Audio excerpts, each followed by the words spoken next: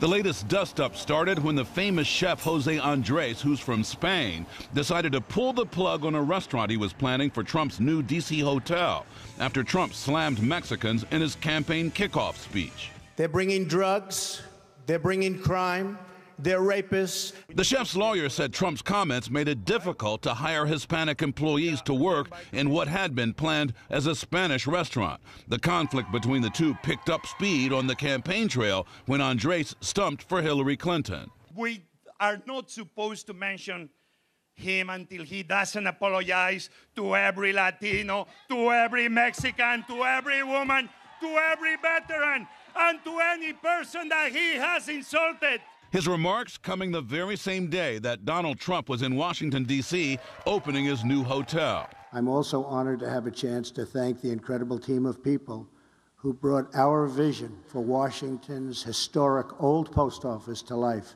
Can you raise your right hand? Yes. Trump was deposed in June in a similar lawsuit with Andres' business partner, restaurateur Jeffrey Zakarian. I got a lot of bad publicity because of the way they handled it. They grandstanded. I think we were hurt by the way they did it.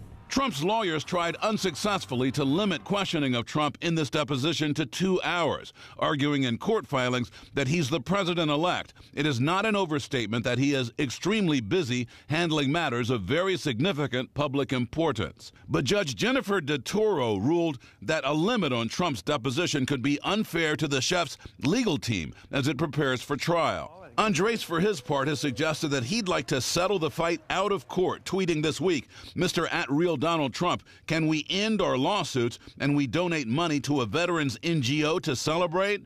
Why keep litigating? Let's both of us win." I don't want to settle cases when we're right. I don't believe in it. And when you start settling cases, you know what happens? Everybody sues you. Besides the Andres case, there are dozens of other pending lawsuits against Trump, from one involving a Republican consultant who claims tweets from Trump calling her a real dummy ruined her reputation, to one from protesters claiming a security team assaulted them at Trump Tower last year. But the most discussed? Trump University. The school had 98% approval rating.